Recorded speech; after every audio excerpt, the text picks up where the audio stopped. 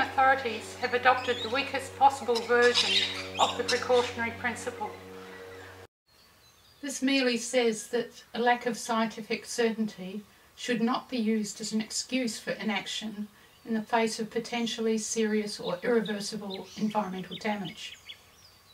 However, other excuses can be used, and the most common excuse for inaction is the cost of action.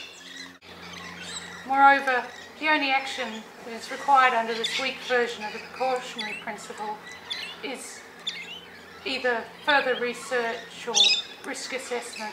More rigorous versions of the precautionary principle require action above and beyond further research.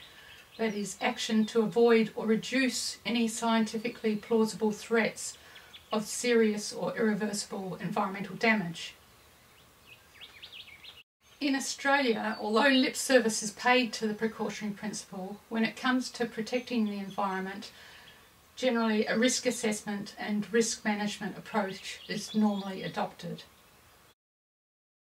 However, risk assessment is designed for situations when the dangers are known and the probabilities can be accurately assigned to them.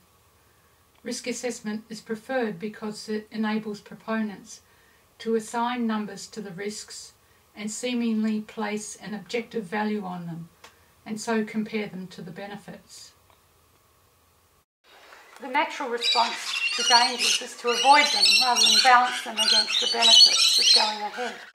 The exception to this is the situation of financial or business risks, where people are willing to risk a certain amount of money in order to make a lot more.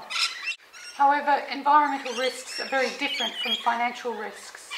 There are many ways that a society can make money, and if one method is not available because of various limits, be they physical or societal or moral, then other methods can be found to make money. And if money is lost as a result of this risk or gamble, then not too much is lost because there will be other opportunities. This is not the case with environmental risk. There is only one environment, and once the species is gone, it's gone forever, and each loss is cumulative. It's far better to avoid the risks and find other ways to make that money. In this video, I will be examining a case study of pindone poisoning of rabbits. There are two poisons normally used for killing rabbits in Australia, pindone and 1080. Neither is target specific, and both can readily kill other animals, including humans, pets and wildlife. Pindone is used in urban and urban fringe areas because it takes longer to kill animals and there is an antidote, so if children or pets take it they can be saved. This does not prevent the poisoning of wildlife, and it is for this reason that pindone is not supposed to be used where there are significant native wildlife populations. Pindone has been declared ineligible for registration in the United States, and it's not used in the European Union. However, in New Zealand it is registered and widely used for killing rabbits, and it has even been deliberately used to kill possums and wallabies, which are considered pests in New Zealand. In Australia, pindone is used for rabbits, and possums and wallabies are assumed to be safe from it. It is normally mixed with either oats or carrots for rabbit baiting. Both types can be purchased in pre-mixed, ready-to-use products. Pindone is a poison that causes rabbits to suffer a slow and painful death, but it's also likely to kill non-target species, including antechinus, possums, bandicoots. Animals and birds that eat dying rabbits and rabbit carcasses are also at risk, including eagles and owls. In 2002, the National Registration Authority for Agricultural and Veterinary Chemicals did a review of pindone. The review found that whilst birds and native animals share a similar susceptibility to pindone as rabbits, there have been few studies on the impact of pindone on native wildlife. Although the review found that pindone poses a manageable risk to non-target species, throughout the report there are references to the limited availability of scientific data. With regard to the persistency of pindone residues, the report admitted that its findings were very tentative and that firm conclusions could not be reached. The report went on to say, quote, "Few specific data available to determine the likely toxicity of pindone to Australian native fauna or even to standard test organisms. Available information indicates that a number of native species, macropods, bandicoots, raptors and a range of birds are likely to share the high sensitivity of rabbits to pindone." The limited data that the report referred to included laboratory studies that found that owls could be poisoned by eating pindone-contaminated mice carcasses, and that raptors seem to have a high sensitivity to pindone in rabbits, based on results for wedge-tailed eagles and brown goshawks. Most at risk, according to the report, were quolls and antechinus. But the report also stated, quote, "Western grey kangaroos, southern brown bandicoots and crested pigeons are confirmed casualties of pindone poisoning campaigns in Western Australia.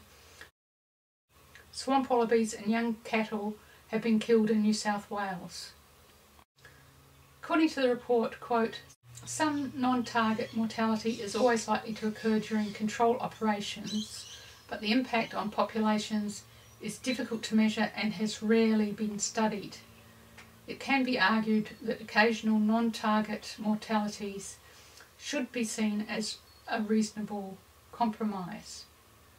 Clearly this is a situation where the precautionary principle applies. There's plausible scientific evidence that pindone poses a threat to native wildlife, including several species of owl, including the barking owl, the spotted tailed quoll, the little eagle, the southern brown bandicoot and the long-nosed potteroo. There is not enough scientific knowledge to gauge the magnitude or the probability of the risk to native wildlife. However, instead of applying the precautionary principle in the case of pindone, the Australian authorities apply a risk assessment and risk management approach. Risk assessment in this case is rudimentary at best. For example, the Eurobodalla Shire Council regularly undertakes pindone baiting of rabbits on council land in its area, in coordination with the Livestock Health and Pest Authority, that is the LHPA, which recently became part of the local land services in New South Wales. The Eurobodalla is a rural area on the far south coast of New South Wales, supporting a variety of agricultural production and many small landholdings with a mixture of open fields, bush blocks, lakes, swampy areas and national parks. This coastal zone includes a range of fauna habitats and a wide variety of native species coexisting in close proximity. The council claims pindone use is in response to complaints by residents about rabbits digging up their gardens and eating their plants. However, the council has not undertaken any risk assessment of the dangers pindone poses to native wildlife in the area. Instead, it relies on advice from the LHPA. However, it appears that the LHPA does not conduct any formal or comprehensive risk assessment in areas that harbour wildlife. The LHPA also coordinates local residents to do pindone poisoning and can even require local landholders to use pindone on their land. According to a senior technical policy officer of the Office of Environment and Heritage, quote, "The onus is on the user to do a risk assessment beforehand to determine ways of minimising the risks of non-target animals." An LHPA officer told a short course in Maria, which I attended, that the risk assessment required by landholders before pindone baits are laid can be just a good hard think. In some sensitive areas, the LHPA claims to have done its own risk assessment, but it's unknown whether this is more than its own good hard think. However, before using LHPA supplied pindone baits, landowners have to sign an indemnity form that indemnifies the LHPA and its employees against any actions, proceedings, claims, demands, costs and expenses that result from injury to any person, loss of any animal or any other loss. The risk of pindone use is managed in various ways. Firstly, property owners are required to undertake a 3-hour course before they can legally use pindone baits. However, baits can be bought in hardware stores without any proof that the course has been undertaken, and the course does not ensure that wildlife is not at risk. Secondly, pindone users are supposed to lay a trail of unpoisoned baits and observe the faeces left by animals that take the baits. If it seems that non-target animals have been eating the baits, which are supposed to be laid at night, then a different location should be chosen. This, of course, is not a foolproof method, even assuming the skill of the landholder in identifying the various droppings. It may well be that non-target animals do not come early in the baiting period when baits are not poisoned. Another way of managing the risk of pindone to non-target species is by putting the baits under a mesh canopy. However, the effectiveness of such canopies is limited. This is an example of the canopies used by Eurobodalla Shire Council in conjunction with the LHPA. We did our own experiment using a much more restrictive canopy and found that animals squeezed their way in order to get at the carrots.